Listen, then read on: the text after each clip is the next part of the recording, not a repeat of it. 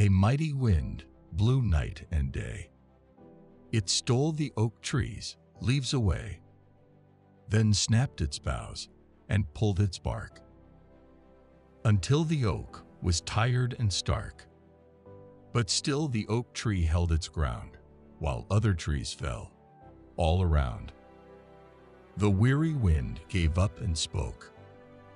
"How can you still be standing, oak?" The oak tree said, "I know that you can break each branch of mine in two. Carry every leaf away. Shake my limbs and make me sway. But I have roots stretched in the earth, growing stronger since my birth. You'll never touch them, for you see, they are the deepest part of me. Until today, I wasn't sure of just how much I could endure.